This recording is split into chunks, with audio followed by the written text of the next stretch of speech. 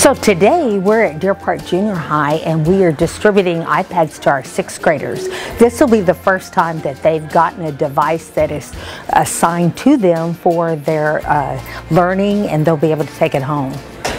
Well, we found that in about 2015, 2016, that a lot of our resources were going to digital. Our textbooks were moving away from the paper version more to the digital form so they could stay up online.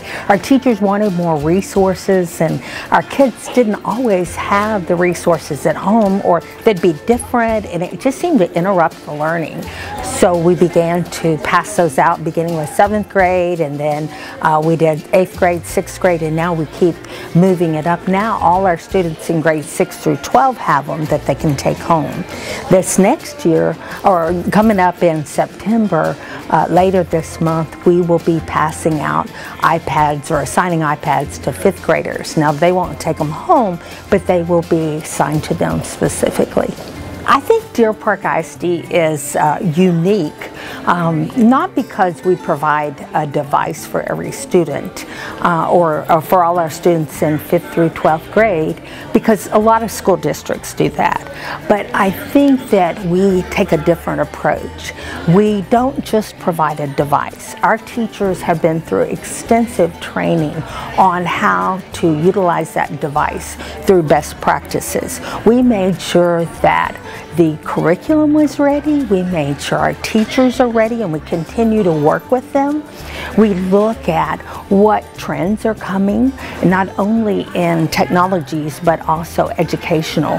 What is coming up on the horizon, and how can we provide the best tool for that? Our teachers are coming in and actually being part of that research. We have what are called innovation teachers, and they are cutting edge. Not only are they good with pedagogy, but they're also great in how they use technology appropriately.